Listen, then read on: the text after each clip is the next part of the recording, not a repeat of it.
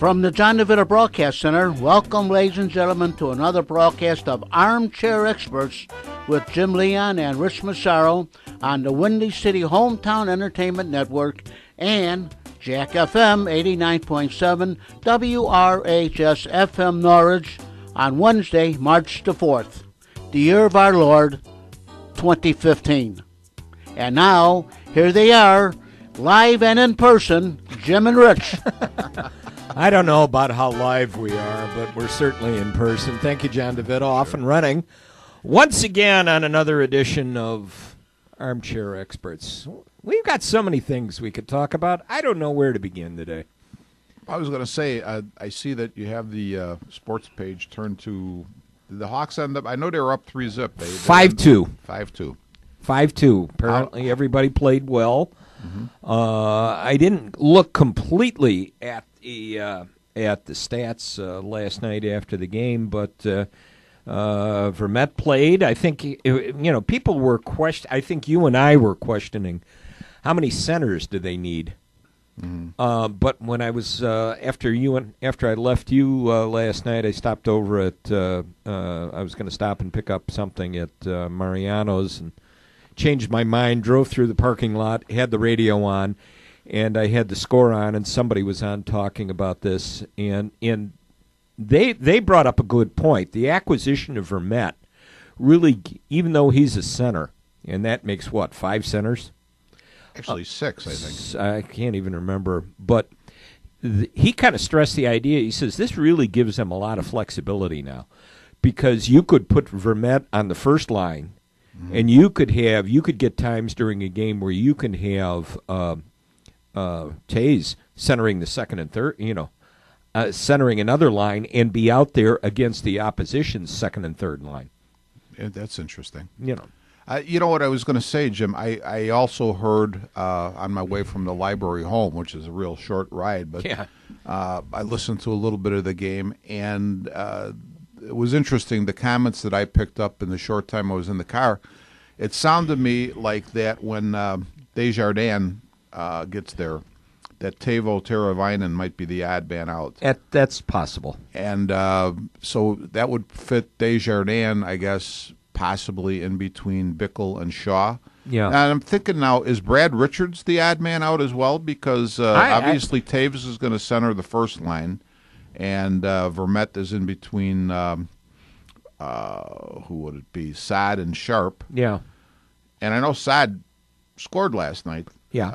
I don't know if Vermette got an assist on that or not. But I'm thinking, is Richards the guy who's going to get less ice time? I'm not sure. That'll be interesting to see.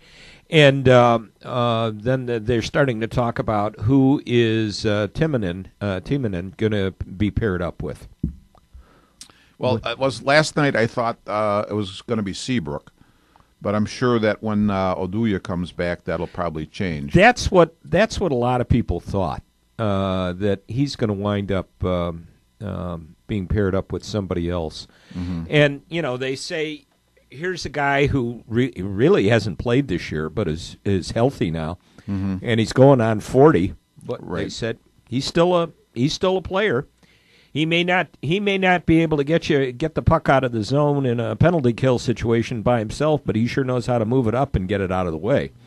Well, Jim, I was interested in one of the things about this whole Hawks situation, because you and I had been hot and heavy in terms of going back and forth on the texting over the weekend, because I had heard the rumor that they were going to try to trade Sharp to the Capitals, and there were 2 or 3 other players supposedly maybe coming our way.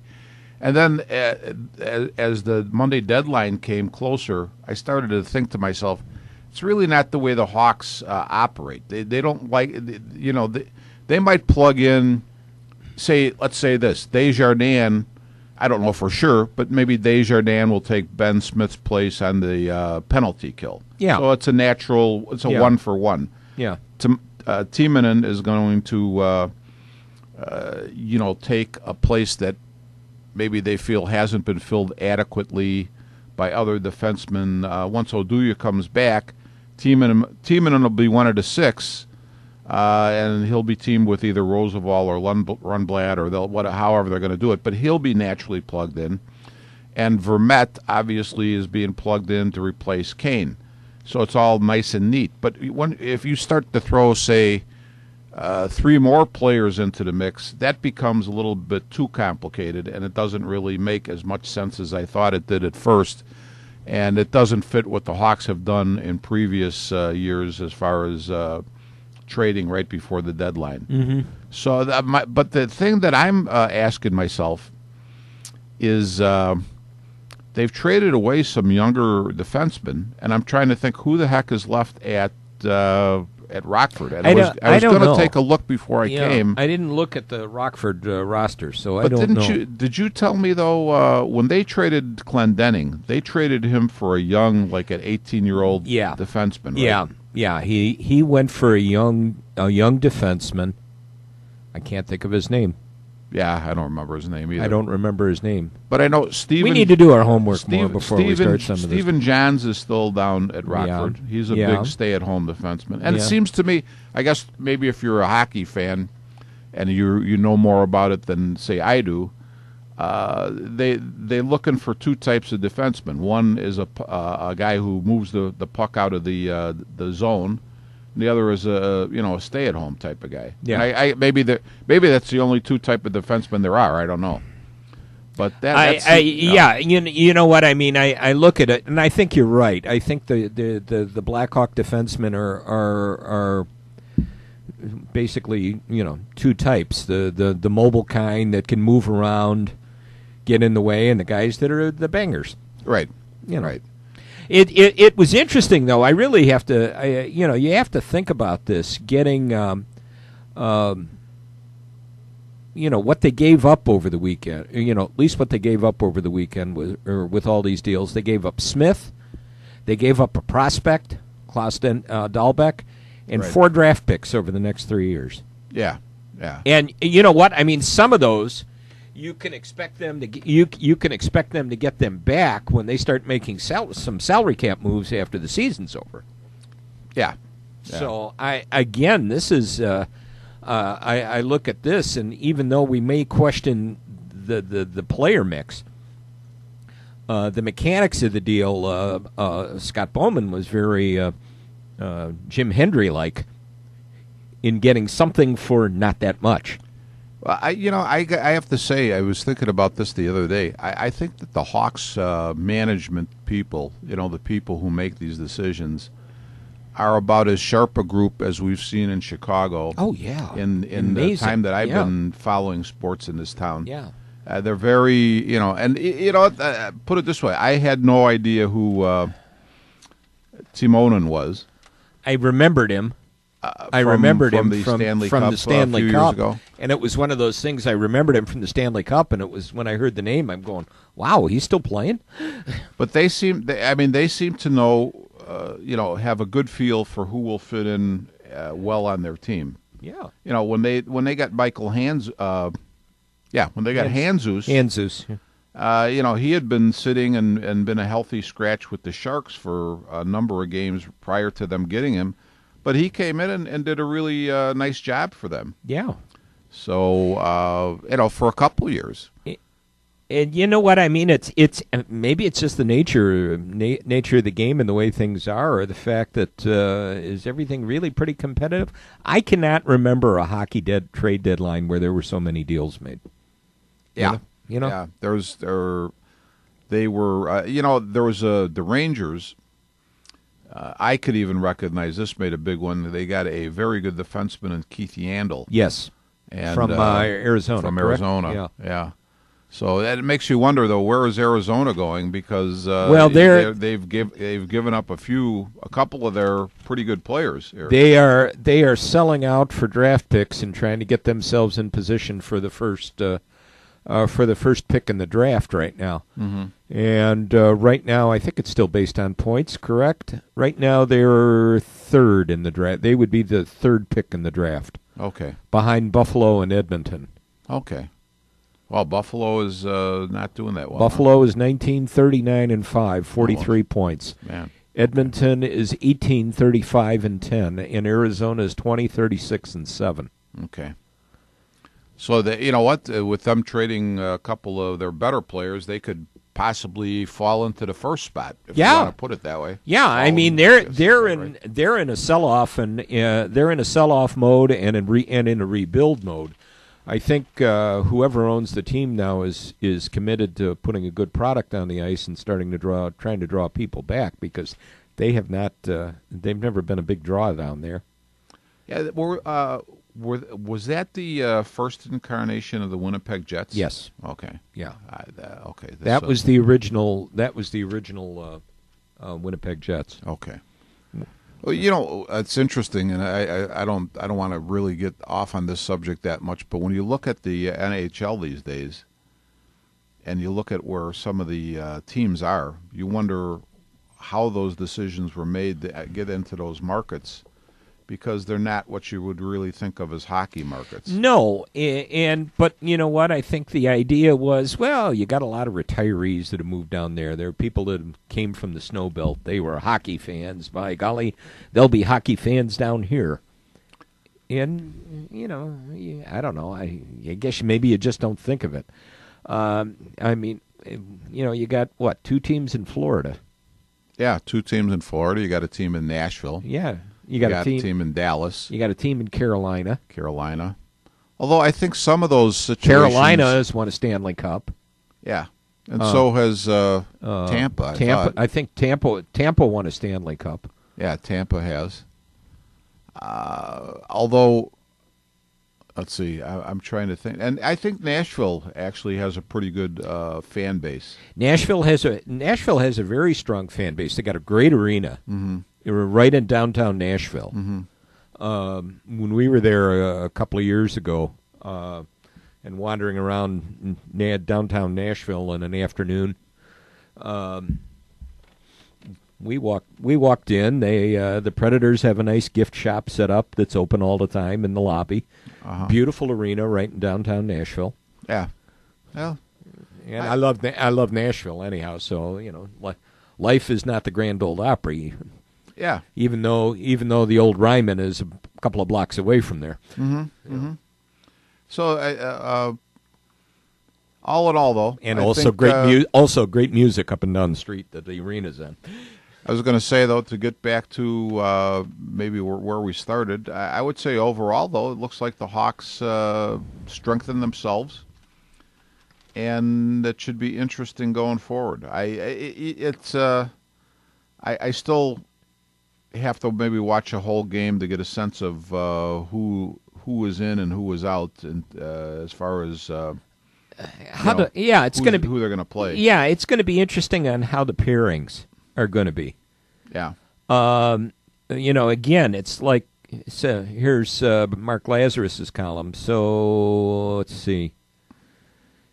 I guess they were talking about the Kings. I guess he's saying the Kings were very strong in the middle last year with their centers, mm-hmm. and it's kind of wondering if the Blackhawks are starting to emulate them. But it's no exaggeration to say the Hawks are significantly better down the middle than they were a year ago and comparable to the 2014 Kings. The Hawks opened last season playoffs with Jonathan Toews, Michael Handzus, Andrew Shaw, and Kruger at center. This year they're likely to open with Toews, Antoine Vermette, Brad Richards, Kruger, with Handzus in Europe. Shaw back at his natural spot as a winger, and Teuvo Teravainen waiting for an opportunity. Well, let me ask you this: he doesn't mention Desjardins. Is he a center or is he a wing? Or doesn't it matter? I don't know. I don't know if it matters. I thought Desjardins was a center. Okay. I thought I looked it up and I saw him as a center because I had to center. Okay. Adding feisty center Andrew Desjardins from San Jose in exchange for the struggling Ben Smith 2 hours before Monday's deadline gave Coach Joel Quenneville even more options while freeing up more than $1 million of cap space moving forward. There's the key right there. Yeah. Well, what the heck happened to Ben Smith? I mean, when they say struggled, he did struggle.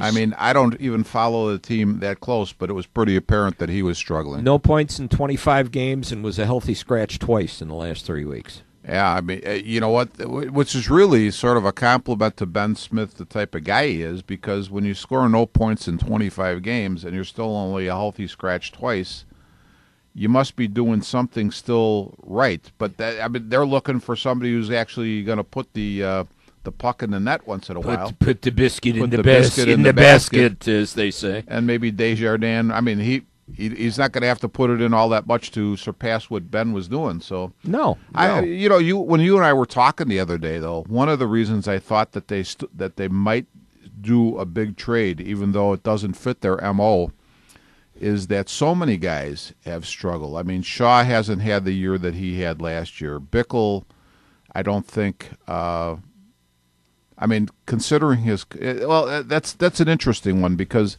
you know, he's making, if the papers are right, he's making $4 million, which is a good salary. Bickle? But I mean, Bickle? but he's also on the third line, so I Yeah. don't know how much production you actually expect from a third line winger. Even though you're paying him $4 million. Sharp has struggled. Oduya has struggled. Sharp has been non-existent really this year. And Bickle, you can't pay somebody $4 million and just wait for them to come alive during the playoffs, which seems to be I agree with that. Which has been his career. It seems like he made his money a couple of years ago when he had a big playoff series, and that's how he got the big contract. Mm-hmm. You have to start to wonder now. Okay, I think they're in a position to go deep into the playoffs. I don't know if you're going to be talking about a Stanley Cup team. Mm-hmm. But you're going to have to start to wonder who's going to be dealt in the offseason, especially when they start looking at salary cap issues. And you got to think Sharp. Yeah. Well, and I can't remember if he's in this last year or not. I don't know, but that was another thing, Jim. Why I was so hot on that trade maybe being a possibility is, you know what, they could shed that salary now.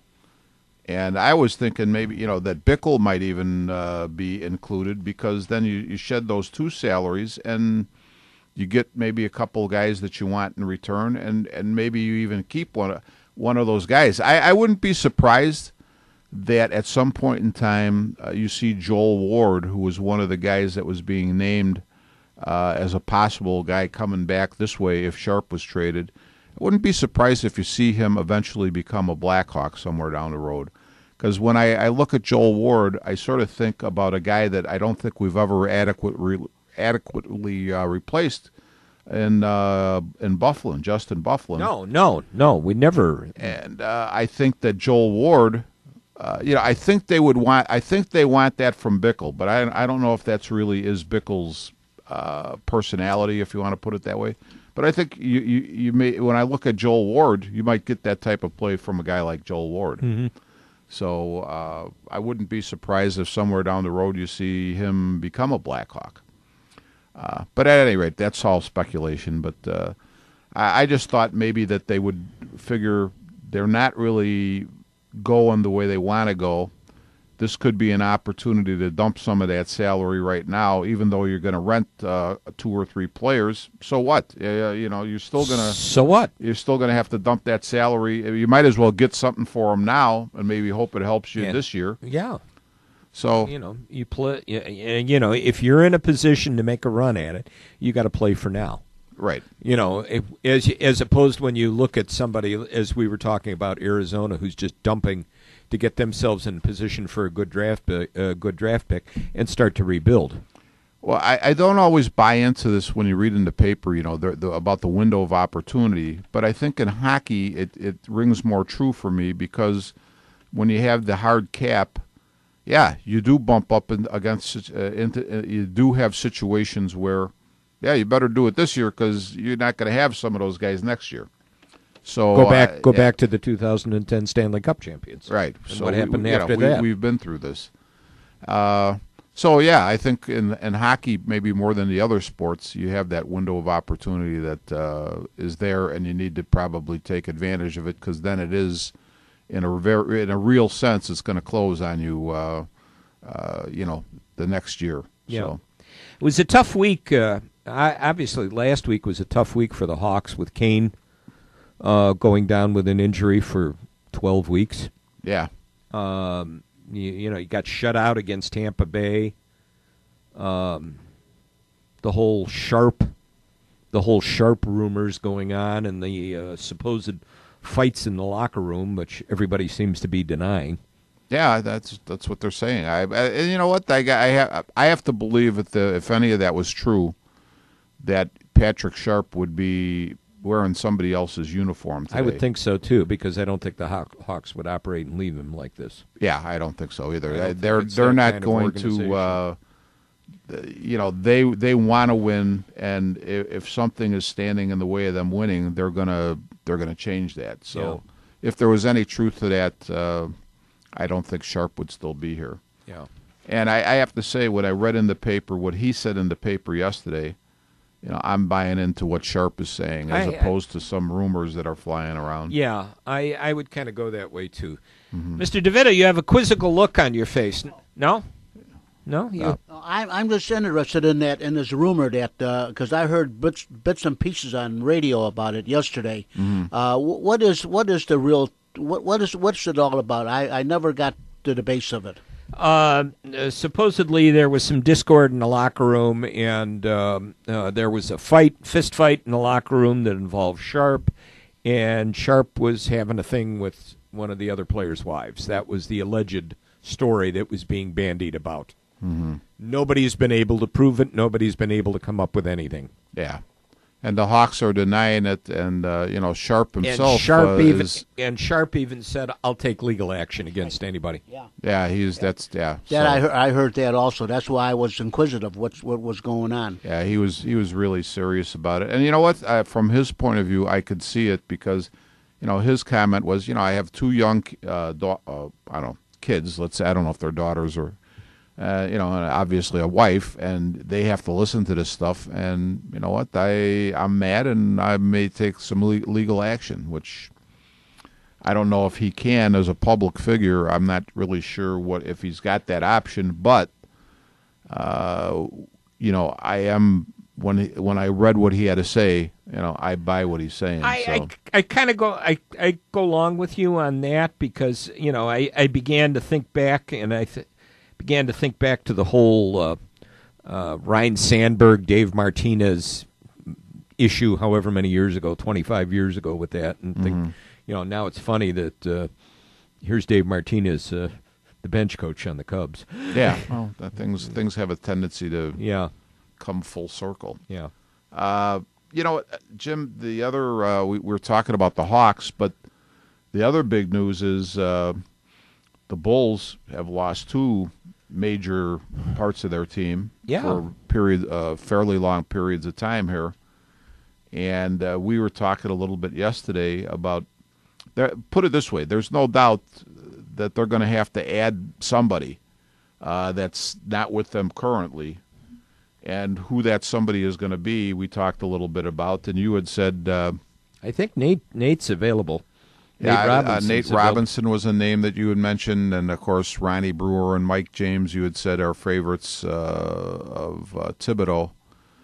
But I would think that at this point, when you lose two guys who are major scorers, that I don't think Ronnie Brewer and Mike James are going to be the answer. I don't care if they're Thibodeau's adopted sons. No, you're not going to get somebody who's going to get some offense going for you. You're not going to get 20 points a game out of them. No. And I don't know. The old thing when when it rains, it pours. Boy, I'll tell you, the Bulls have. Now, how many games do they have left? Did you say they have 14 regular season games left, or I thought that's what you had said yesterday? I didn't know where you had gotten that. Let's see, they are 37 and 23. That's. So that's 60 games. So they got 22 games. 22 games left. I'm just wondering, my thing is, how far are they going to fall?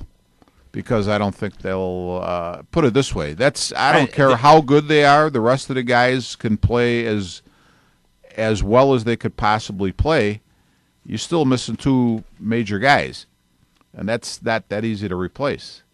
So who's going to? I mean, Pau Gasol, as good as he is He's no defensive player. Well, I'm thinking offense. No, I mean, offensively, he's not going to yeah. be able to take a huge load every night offensively. I mean, he'll do his thing. Mirotic is, I don't know, he's still sort of a question mark. So you're going to have to patch this thing together somehow. And it's interesting here too because it's interesting that without Butler this year they're 4-1. They're 8-3 without Gibson since he's out with an ankle injury right now, and they're 8-6 without Rose.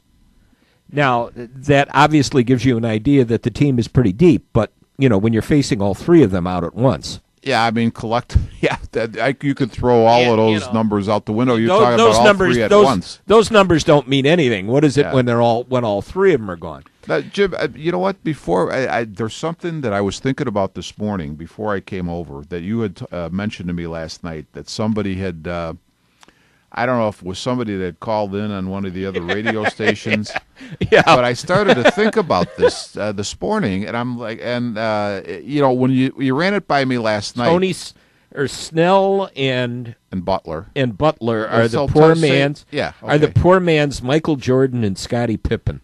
And I'm thinking to myself, well, Jimmy Butler is a very good player, and I'm sure he's an excellent defender. Yeah. Well, so okay, I'll give whoever made that comment the pass on Jimmy Butler, but here's you have a coach like Thibodeau, who you really don't start to see playing time until you have the defense down, and Tony Snell as of late offensively has done much better job. He's started to score a little bit, but I'm thinking to myself, how can you even make that comment? Because Tony Snell, up until now, maybe with the last month, let's say, has not gotten Thibodeau's confidence to the point where he was even playing that much. Now he's playing more, so he's probably to the point where he's getting it.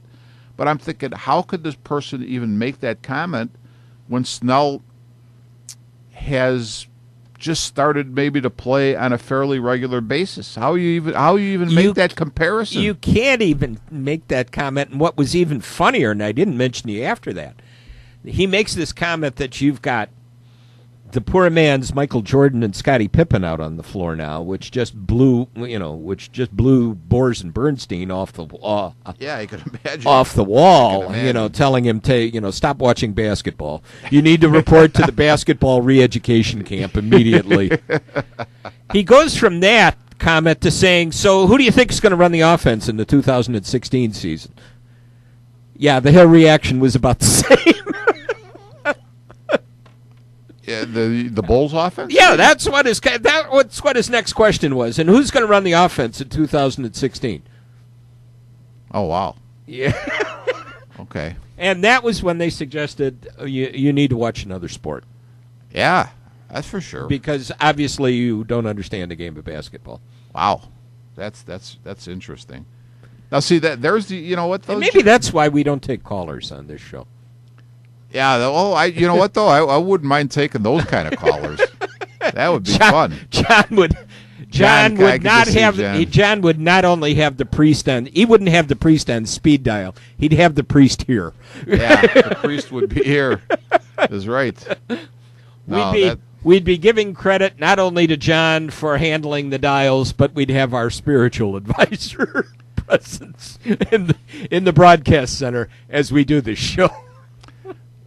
Well, so Jim, are both of our votes for bringing Nate Robinson back? I think he's Mr. Instant Offense. I think he would be fun coming off the bench. Besides, I mean, let's face it. When he left here, this town, he left on a high. People loved him. Oh yeah. I mean, he actually was that the year that they beat was it the Nets in the first round that they took? I think so, yeah. And what is that? 2 seasons ago? 2 seasons ago. Yeah. And Nate Robinson was a huge part of that. Oh yeah. So I put it this way: if it wasn't for the fact that you had, Derrick Rose was going to be coming back, Nate Robinson might still be here. I mean, because I think that he was liked by everybody, including, I think, the coaching staff, management, the players, and but it was just a numbers game in that case, and he went where he went where he could make a little bit more money. He went where he could find he could find a role. Let's break the station and let John put it back together. Yeah.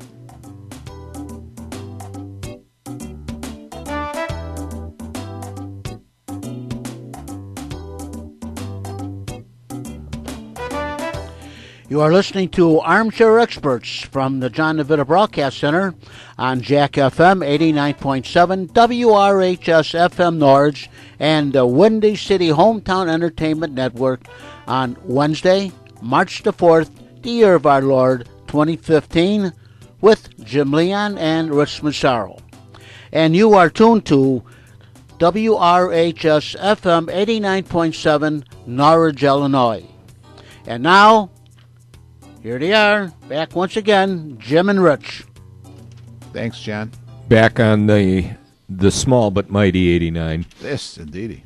You better believe it. What are you looking there at? I was trying to remember something. I just going back to the trades. I had a kick out of it. I got a kick out of it, and it was the article was in. Actually, I found it on Deadspin. Jordan Leopold was traded. He's a defenseman. He was traded from Columbus to Minnesota. Mm-hmm. Jordan Leopold is from Minnesota. He's went to college at University of Minnesota. Okay. He's played everywhere but Minnesota. Mm-hmm. His daughter wrote a letter to the Minnesota Wild. Yeah. And it was really kind of a sweet letter that, I miss my dad. My mom misses him. It's been tough on all of us. He said, coaches, you know what? You're losing because you need another defenseman. Yeah. So cute. could you please? Maybe you should get my dad. Very cute. Yeah, I thought it that. was good, Yeah. and they made the trade for him. Yeah. Very nice. Yeah. Very, very nice. Nice story. Yeah. For sure. Yeah. It was a sweet letter, and they had it all. The letter was in the articles, and very childlike scrawl. Yeah, and it was good. Everybody had a good laugh out of it. Jim, as you're mentioning that, I'm sitting here thinking, people. When I first started working for Kevin, and the first time I actually had to do a show alone. I was thinking to myself, geez, how am I going to do this? And Kevin used to say, geez, your show. And when I did it with, when I did the show initially with Jim, Jim Andrews, and now that we're doing the show together, Kevin always would say, I really don't have to do anything with your guys' show because you guys just get up there and you do it, you wing it, and there's no lulls in the in the commentary. You occasionally go off on a tangent, and then we have to re-record over something. But I'm thinking to myself, I don't know if people really know. It's just things pop into our minds, and that's how we come up with the subjects. But what I was going to say, Jim, as you were talking about Jordan Leopold, I'm thinking back to one of the shows we did. I think it was during the summer, and we got on the subject of the Baseball Hall of Fame. And some of the guys who had been passed over in the last election. And one of them, I'm pretty sure that you had mentioned, was Minnie Minoso. I was just about, when you said Hall of Fame and that, I was just about to say, let's talk about Minnie. And I looked, I think at the time we talked about this, and you had named some of the guys that have been passed over by, what do they call the committee now? It's not the Veterans Committee. Well, I think they have the Veterans Committee, but now they have the Golden Age Committee, whatever it is. And they only make selections once every 3 years, the Golden Age guys. Yeah. But Minnie Minoso was one of the guys on the list, and Minnie I don't think he missed induction by much. It wasn't that many votes that he missed by, I don't think. Mm-hmm. But I'm not sure how many guys are on that committee, so maybe it didn't seem like much. Maybe it was more than what it seemed. But when I read Minnie's some of the articles about Minnie after he died, here's a guy who was not only a pioneer, he was the first black player for the White Sox. First Cuban player in the majors. And I don't know about that. I keep hearing that, but I'm not sure about that. I think he was. He came up with the Indians. Okay. That part I'm not sure about because I thought there had been Cuban players in the majors going pretty far back. But Black Cuban. First black Cuban. Now that may be that might have been the issue. But at any rate, in his first 10 years, I think they said he had batted over 300 8 or 9 out of the first 10 years he was in the league.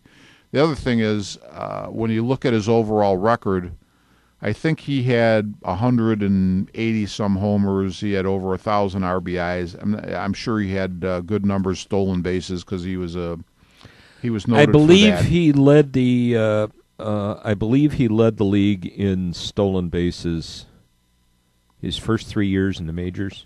Right. But I think what I would say on this is if people think that he's short on the numbers, the actual numbers, and I don't know how he stacks up against other people.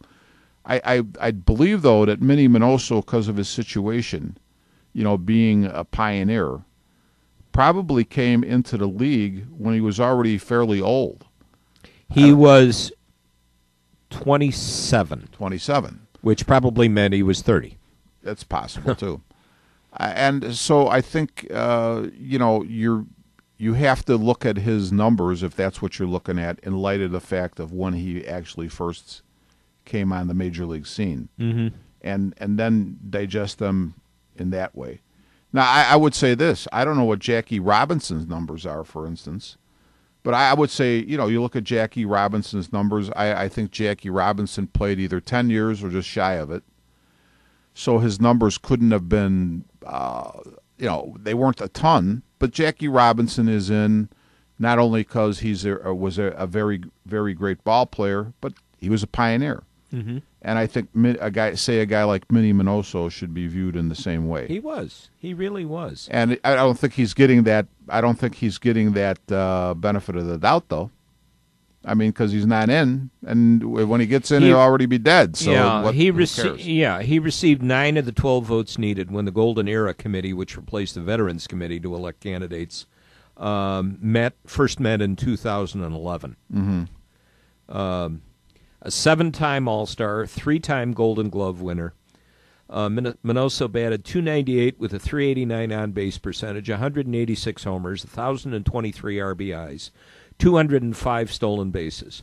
Over a 10-year period beginning in 1951, he finished in the American League top 10 in batting average 8 times, in steals 9 times, and in RBIs 5 times. Oh, so, okay.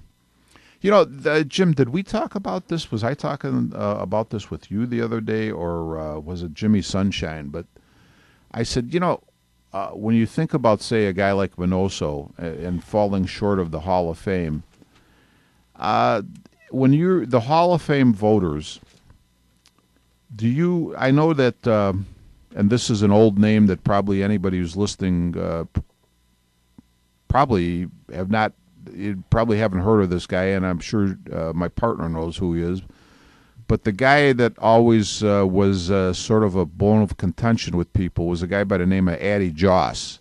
Yeah. Who was a pitcher probably prior to the 20s, pre-20s? No, I think he might have gone back. He might have actually gone back to.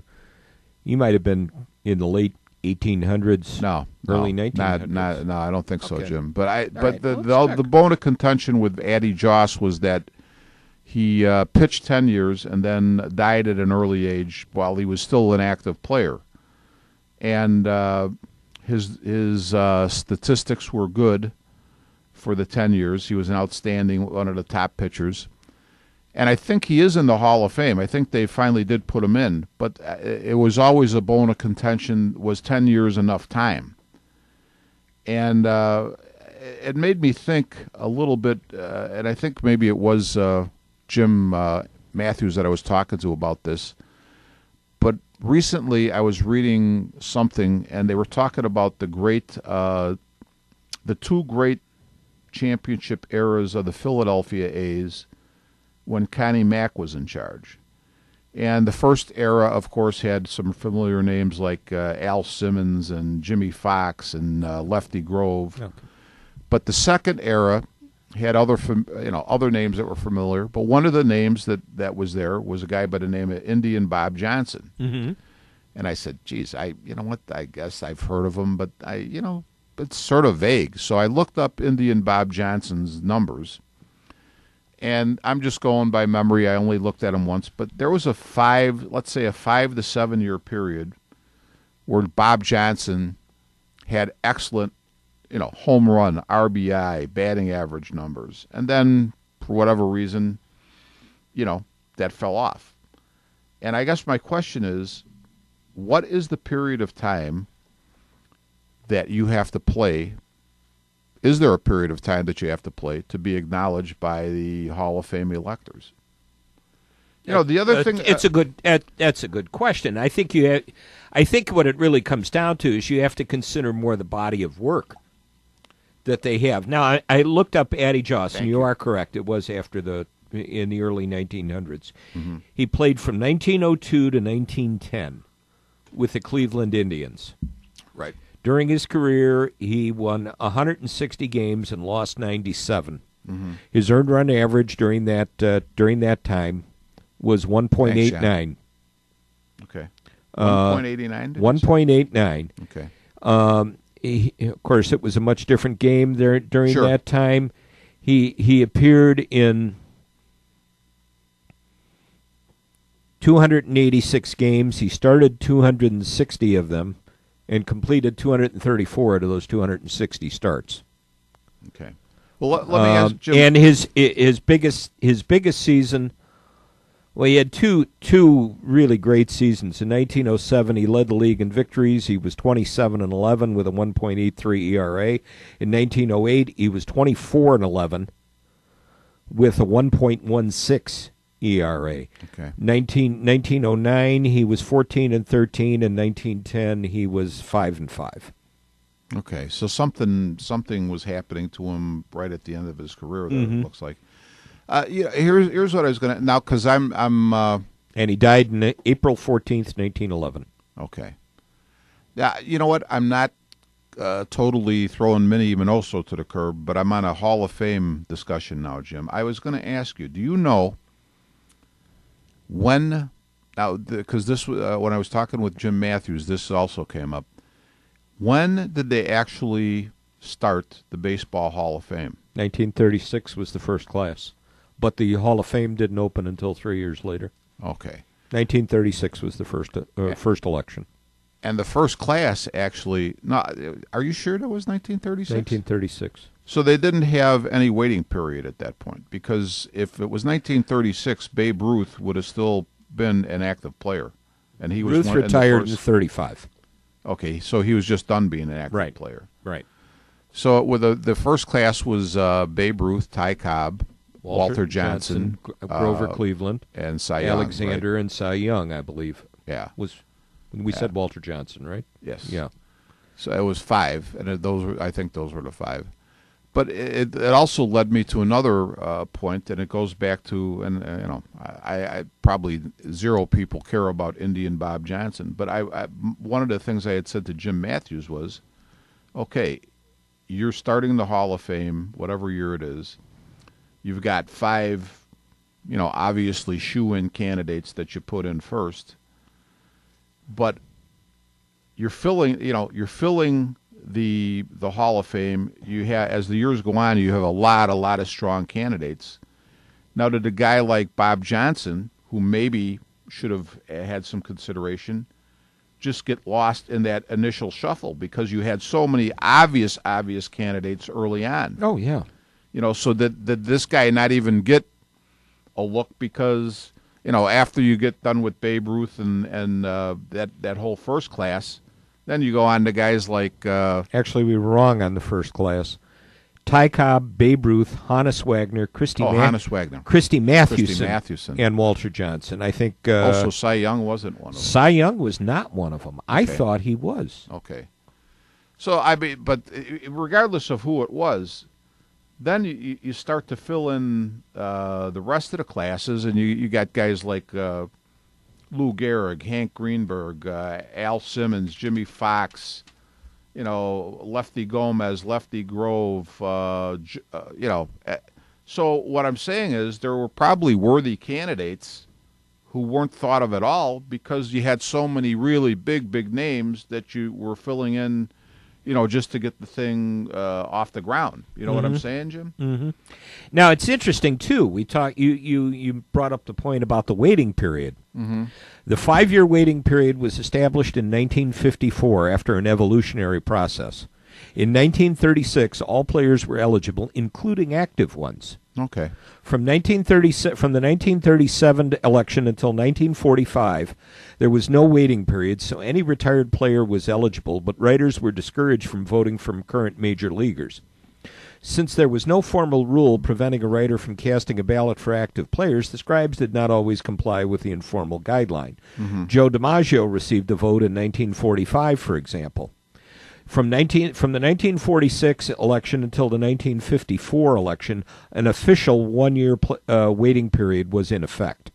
DiMaggio, for example, retired after the 1951 season and was first eligible in the 1953 election. The modern rule establishing a wait of 5 years was passed in 1954, although an exception was made for Joe DiMaggio because of his high level of previous support, thus permitting him to be elected within 4 years of his retirement. Contrary to popular belief, no formal exception was made for Lou Gehrig, other than to hold a special one-man election for him. Now, let me ask you, I think that 5-year rule has been waived at least once, though. Didn't they waive it for Clemente? They waived it for Clemente, very similar to them, whatever they did with Gehrig? With Gehrig. In the informal way things were being done. Well, actually, they didn't waive it. They just held a special election. You know what I never understood, though, Jim? What would, and you know what, I can't think of a Hall of Fame, whether it's from high school to the pros, that doesn't any different. But what would be wrong? Wouldn't it be a great selling point for your game to have a Hall of Famer that was actually still playing? I mean, why? I don't think I ever got my mind totally around why there had to be a waiting period.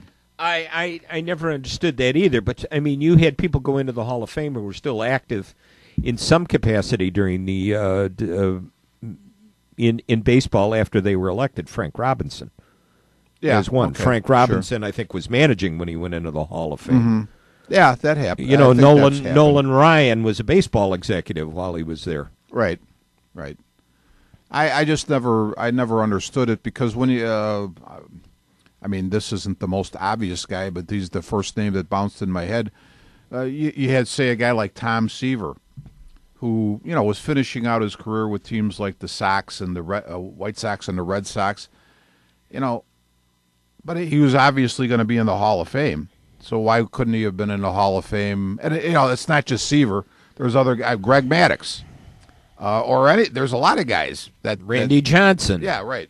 You had guys that would not be obvious. Wouldn't it have been great to see Tony Gwynn in the Hall of Fame while he was playing? Yeah. Kirby Puckett. Right. I mean, those guys are obvious choices, and why couldn't they have been Hall of Famers while they were still playing? I never really understood that. Because they never listened to us. They don't listen to us. They don't listen to us. John smiles. He goes, I don't listen to you guys either. No. Yeah. Okay. All right. But you know what, Jim? I noticed that we're not running super short, but we're getting close. The one thing that we had talked about yesterday too, that I sort of wanted to get to, is that I have coffee with a bunch of guys at Mariano's a couple days a week, and Andy Ronstadt was saying the other day, March 12th, that we're getting close to March 12th, and the Bears will either decide that they're going to have Jay Cutler on the roster or not. I personally think it's a slam dunk that Cutler is going to be with the team. I think you're going to have him one more year because you don't want to take a $16.5 million cap hit. Right. Now it's interesting. The NFL Players Association announced Monday the salary cap will be $143.28 million. Jeez, that's an awful lot of money. The Bears carry over $1,545,000 and change in unused cap space last year from last season, giving them an adjusted cap of $145,168,434. Wow, they don't have any sense in there? No sense. Why, There is no sense in Okay. football. No. There is no sense. No, not much. According to Spotrac.com, a website that specializes in salary cap matters, the Bears are looking at approximately $25 million in cap space. Although new deals for tight end Zach Miller and nickelback DeMontre Hurst were not factored in. The $25 million figure takes into account signing the 2015 draft class, approximately $6 million, and that only the top 51 players' salaries count against the cap in the offseason. According What to the heck? yeah, that's why we could figure out the hockey.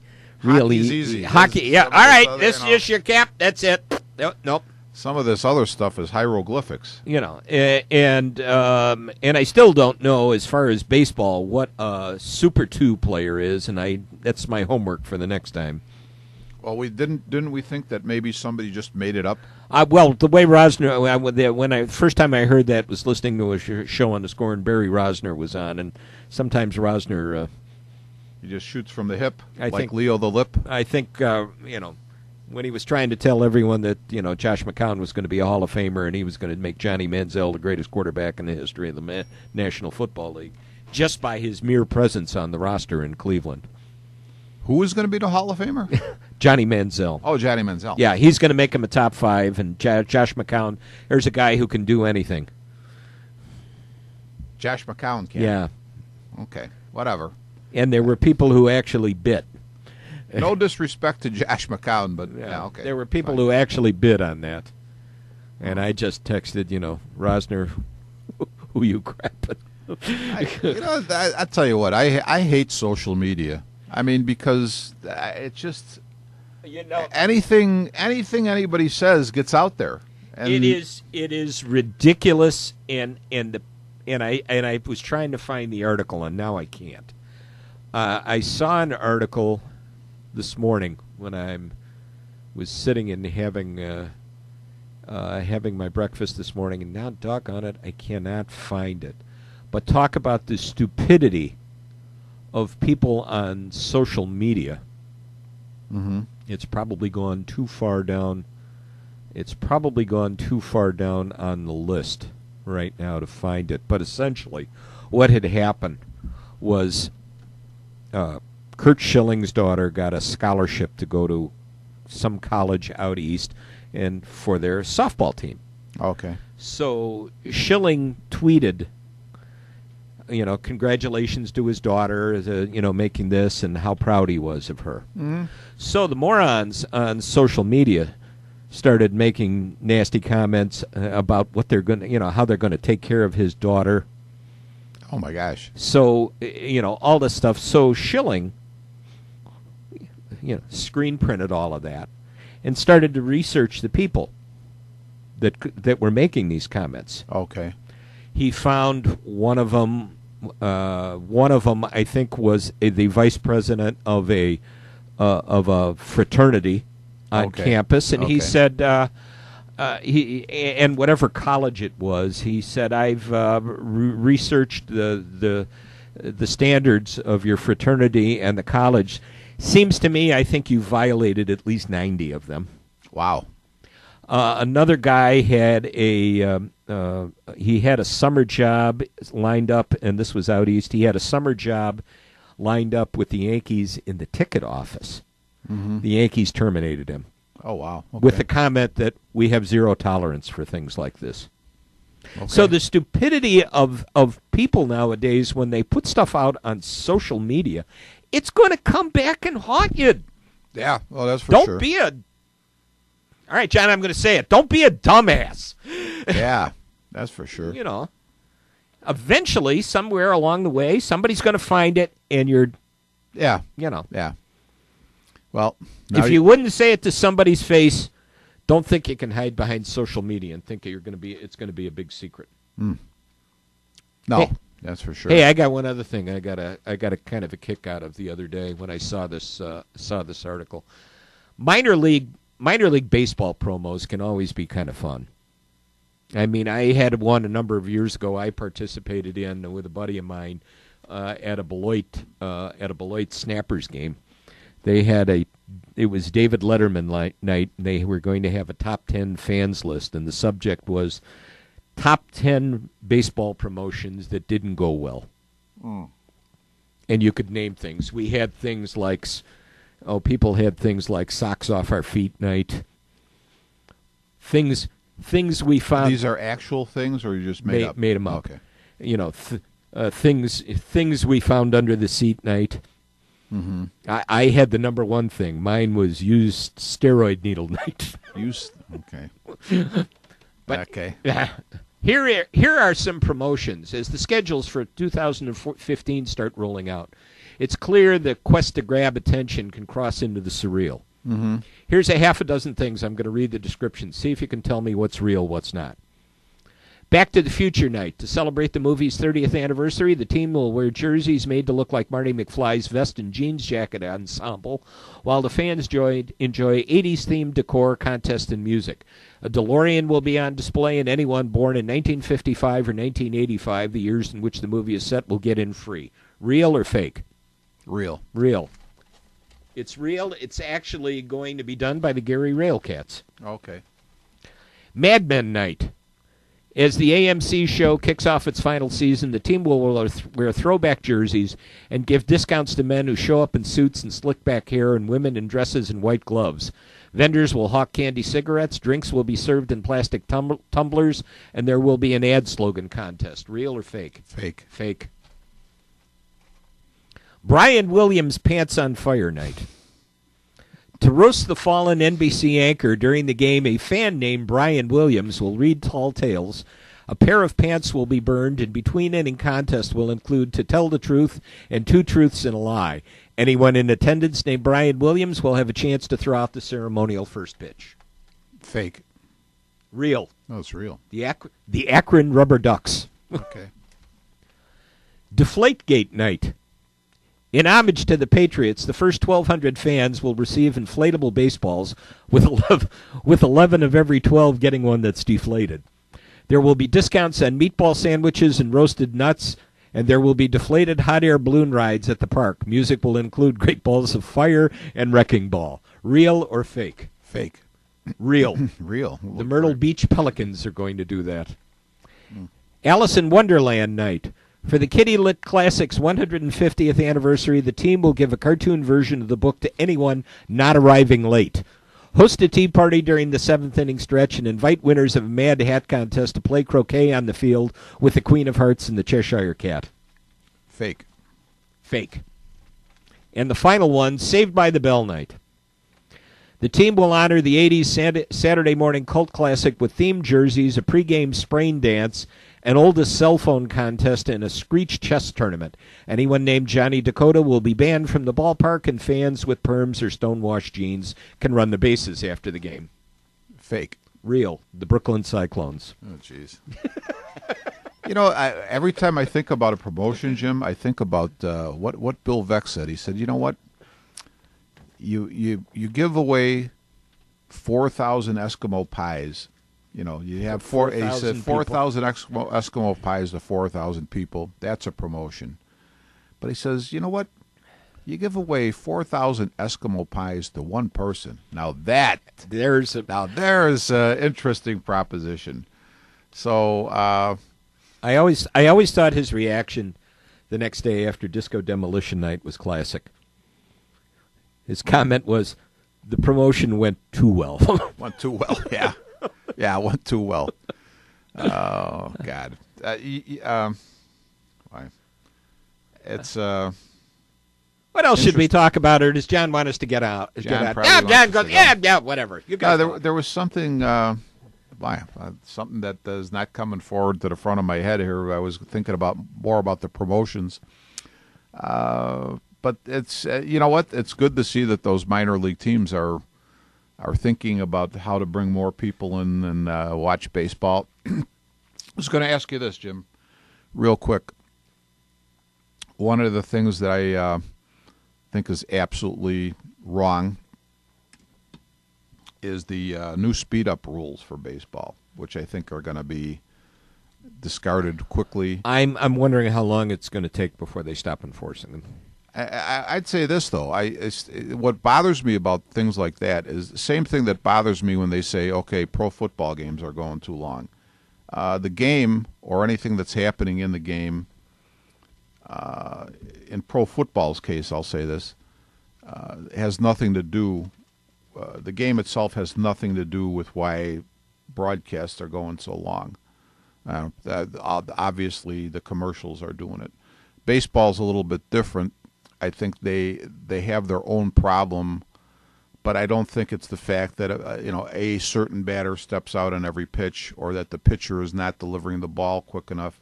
There's guys who obviously take their time, and that can be frustrating depending on who you are as a fan. But what's really obviously lengthening the games out is the game is played in a totally different way in terms of the pitching, as opposed to what it was 20, 30, 40 years ago, because there are so many pitching changes. That's what's lengthening the game, and that's not going to change. You realize, what was it? Did I hear that the Sox might be planning to come north with 8 relievers? Yeah, I think they talked about that. 8 relievers, which means you're going to have 3 bench players. Thank God you got somebody like Emilio, if Emilio makes the White Sox team, because he can play, 6 positions? They were talking about how Beckham might be a key in that role as a utility player, because you can put him at third, short, or second. Right. Yeah, right. But the game is so totally different the way it's done now. Yeah, it is, and it has nothing to do with if you bring in a reliever and he throws 10 pitches and they're going to let him now only throw 4. Will that speed it up a little bit? I guess as long as in the however many years, almost 60 years I've been a baseball fan, I never understood why, if a guy's been warming up in the bullpen, he needs to come to the mound and throw 8 more pitches. Yeah, I think there's some logic to that. Although get the feel of the mound and manicure it the way he wants it. Yeah, you can do that. You don't need 8 pitches to do that. No, but I still think they're looking in the wrong places if they wanted to speed the game up at all. It's the things that they're suggesting to speed it up are not going to really do the trick. Yeah. Hey, we want to remind you, since we're going to be on Wednesday, we've got a game on Wednesday night. Northtown, let's see, Vernon Hills will play Northtown at 6 o'clock. That game will be on the Internet, no radio. It'll be streaming video on the Internet. And we'll come on at 7:30 with the Rebels versus the Antioch Sequoits. Is that what the Antioch? I didn't know that. Sequoits. Okay, Sequoits. Sequoits, yeah. The Sequoits. I didn't know that was their nickname. Yeah. Last night, first round of the regionals at Ridgewood. On Monday night, rather, first round of the regionals at Ridgewood. Northtown defeated Senn 63-48. They move on to take on the number 1 seed, Vernon Hills. And we will be on at right around 7:30 with Antioch. I'm in the office until 7. Hopefully I don't have a client. If not, you're in charge. Oh, yeah. You're in charge. No problem. Try not to. I'm giving you the keys. Okay. John, keep him under control, please. John, keep him under control until I get there. Yeah. I'm going to have to find out what a sequoid is before the game. I think that's your homework. I've already notified the Divine Savior to be on standby. All right. Maybe you can get the priest to come there. Yeah. Yeah, maybe just have the Maybe he can do the color while I'm waiting for Jim. If for some reason I'm delayed, I might be running in the door. We'll see. Hopefully it's been a little quiet still, so maybe I'll be able to get over there and be there just before tip off. I think it's time for us to move out of here. Yeah, I think we've John, run out of thanks stuff. for everything, buddy. John, thanks for everything as always. Thanks for the coffee. Thanks for spinning the dials. Thanks for putting up with our nonsense. Thanks for the memories. Thanks for the memories. We'll be back in a couple of weeks for more of our general all-around nonsense. Thanks for listening. We are out of here. We are Taillights.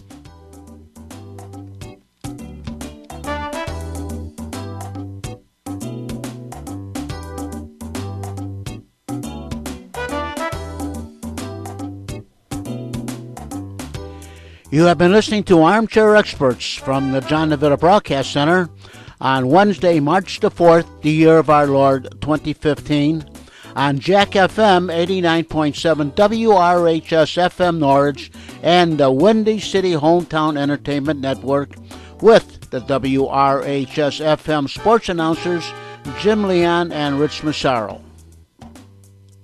This broadcast was directed by John DeVita, and radio station manager is Kevin Zeffick for WRHS FM Norwich, and the executive producer of Windy City Hometown Entertainment Network is Mr. John Shakonda. This broadcast was pre-recorded on Tuesday, March the 3rd, the year of our Lord 2015. Until next time, please be safe, and thanks for listening.